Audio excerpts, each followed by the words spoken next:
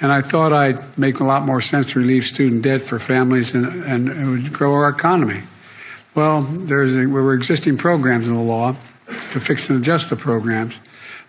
We had to change them to make people actually make them available for people, make people eligible. People think that the President of the United States has the power for debt forgiveness. He does not. He can postpone, he can delay, but he does not have that power. That has to be an act of Congress. And I don't even like to call it forgiveness because that implies a transgression. It's not to be forgiven.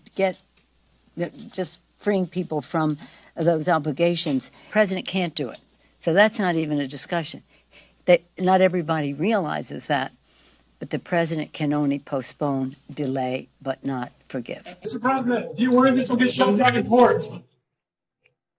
I don't have a worry at all. Mr. President, any update on the woman who came to Moscow?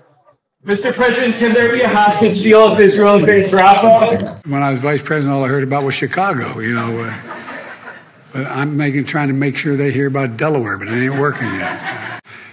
My dad used to say, Joey, a paycheck is about more than, a job is about more than a paycheck.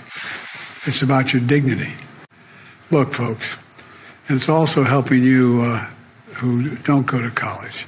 It's not just, people say to me sometimes, well, Joe, that's great, you're helping people get into college, but how about all those hardworking people you grew up with in the neighborhood? How about all those folks in labor unions? How about all those hardworking people who work with their hands? Why should they have? Well, just today my labor department announced this is not the student loan program, but $200 million in grants for registered apprenticeship programs around the country while you can learn a skilled trade and lead to good paying jobs. And the economy is growing. It's growing. Jobs, income, across the board. We have the most advanced economy of any major nation in the world. It is also, of course, my distinct honor to introduce the 46th President of the United States, Joe Biden, who has been a champion for working families and continues to lead with strength, reestablishing our country's position in the world.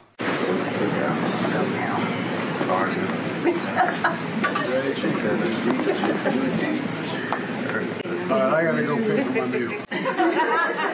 Mr. President, I need a strong address to win re-election. He's going to win re-election anyway.